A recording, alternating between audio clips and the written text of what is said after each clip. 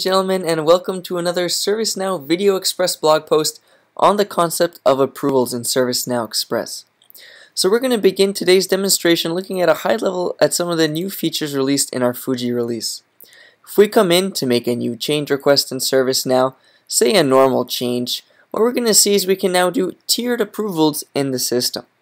So I'm just going to put a description in of sample tiered approval. As myself, the system administrator, maybe I want to assign this to a specific user. Let's assign this to Fred. And I'm simply going to go ahead and request approval. So for approvals in ServiceNow, we can add these not only to catalog requests, but also change requests. And it allows us to interface with any number of dynamic users. In this case, Fred is my manager, and he's currently being requested to do this approval. After Fred approves, we're going to see that the approval request will update along the flow.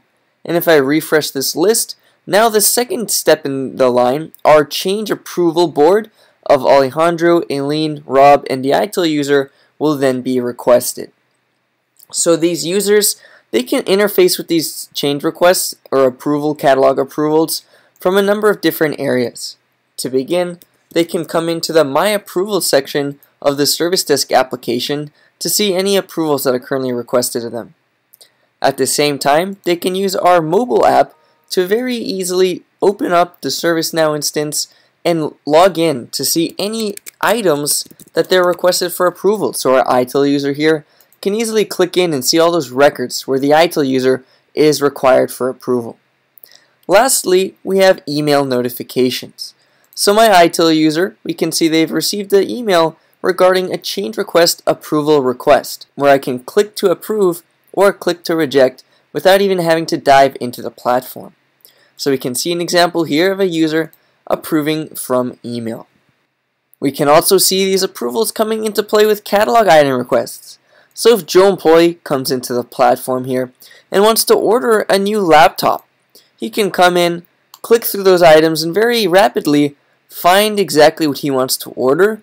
And based off of pricing information, order information, user information, we can have approvals dynamically routed as well.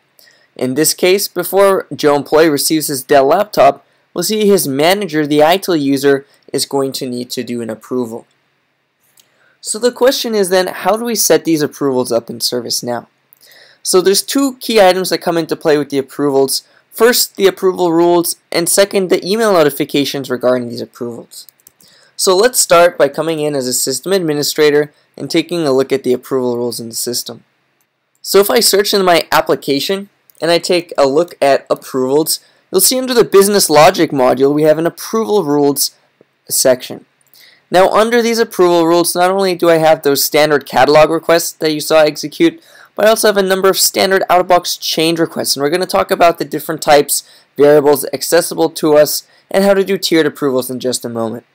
So let's start with that catalog request approval.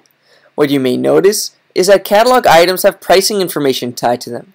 This allows us to define in our two-step process for when to apply this approval rule and what approval data to generate exactly where we want it. So in our case, if the catalog request comes through where the price is less than $1,000 or it's empty, we're simply going to go ahead and automatically generate that approval data. Maybe we want to do an auto approve.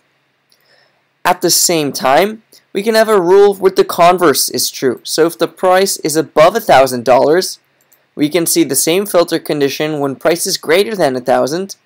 We're going to go ahead and generate the approval data for my procurement group and the requester, so in my case, Joe Employee's manager, who is the IT user, or dynamically any user who requested this item, their manager. So really easy to set up approval rules in ServiceNow. Two steps: when to apply this rule, and you pick the table, change request to request, and then what the generated approval data is going to be, or which users need to be approving.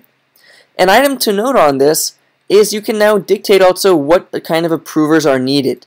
Is it all of the users from a given group or list, or is it just any of them? So if my change approval board had 4 users, if I selected all 4 of those users need to apply for the approval to take place.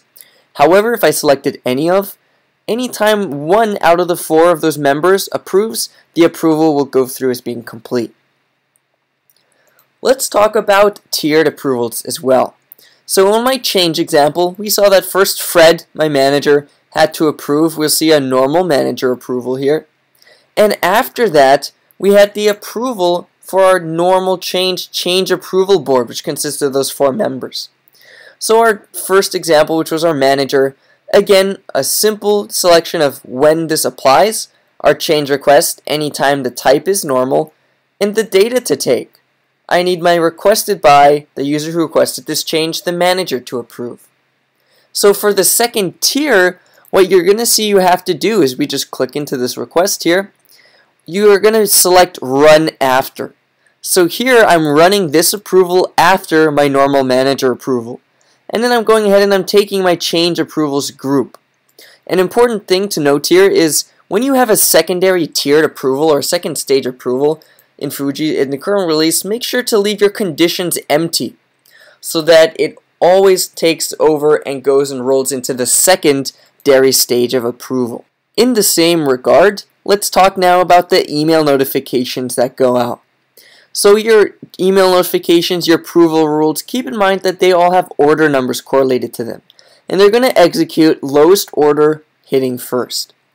So I'm going to come into my email notification section here and simply search for my approval emails. Something you'll note is out of box, the change approvals and catalog item approvals use what we call an email template that already has the values and layout formatted. But let's take a look at one of these approval requests specifically for the change approval. So I'm going to drill down into that, and we're seeing it's running on the approval table anytime, and it's going to send it to the approver of this approver record. What it's going to contain is this email template for the change ITIL approval role. So if you want to edit that automatic email notification, you can simply come into that change template. You'll see short description, priority, category, and then all the items of the mail for the approval and the rejection. So if you want to format it, you can simply come in, add additional information if you want to take that from the fields on that approval form, and then just send it to the user. So very simple in order to get that information from email in the specified layout you'd like to your end user. Now this brings up a very important fact, which is that yes, out of box, ServiceNow Express allows you to do these approvals on change requests or on catalog items. But keep in mind you can still do change requests on really any table in ServiceNow. So let's take incident for an example. So if I have an open incident, let's take a look at this open incident record. What you'll notice is one of the fields we have available to us to use is an approval field. So if I come into my form designer and I search in my fields for the approval, I can just click and drag that right onto my form. And now I have an approval field on this form for incident. So all you have to do then is combine this with email notifications and inbound email actions for the same logical concept. So we could do a new notification under our email notifications, and we're going to call this our approval notification, for example. We can say incident approval. And this runs at any time an incident is created. Maybe we'll say inserted, and any time the priority is high, or priority is 1. So we're going to come in and we'll set that anytime a new instance created where the priority is 1 critical, and we're going to pick to receive it maybe the manager of a caller, just to make sure that they're eligible to put in a critical incident. So we'll say the caller's manager, so they're notified, and I'll just click that over and press the lock. What it will contain, we could add priority 1 approval email as the subject.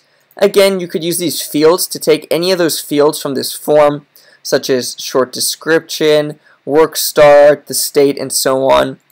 And we'll just quickly do an example saying, please reply approve to approve or reject to reject. So now we have an automatic approval email going out for incident per our logic. The only final thing we need to do is then have the system be able to take in and understand approve or reject in terms of the context to the incident approval. I'm going to go to an inbound action now for email. And what you'll see is when I create this inbound email action, I can press new here. And we're just going to say our incident approval. What I'm going to do is on my target table is going to be incident. My action type is going to be a record action.